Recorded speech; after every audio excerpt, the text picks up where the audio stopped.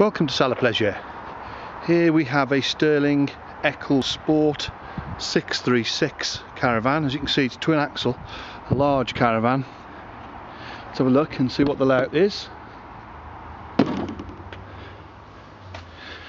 So, as we step inside, there's a large lounge at the front and some nice swirls in the pattern with oatmeal and coffee, and then chocolate and a nice check seat cushion. A number of cupboards up at eye level, panoramic sunroof, and then the medium hecky roof light just there.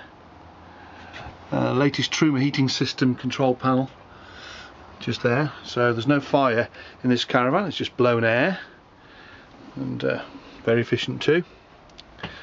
Looking down the van the other way, we've got a large wide dinette, so it's almost a 3/4 double bed there, and there is the folding bunk just there. Again, more cupboards.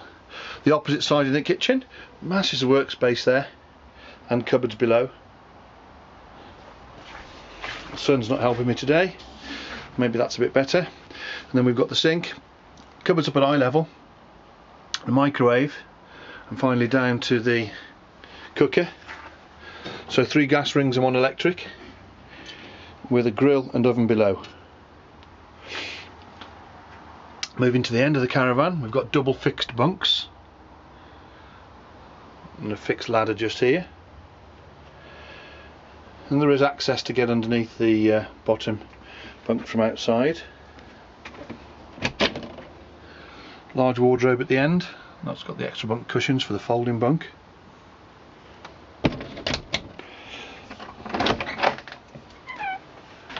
Mirror on the front of that door.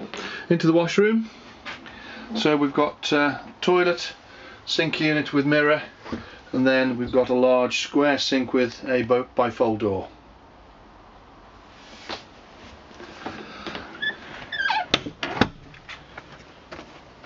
So, look back down the caravan. You can see it's quite a spacious van, as I said before, but very nice and smart inside.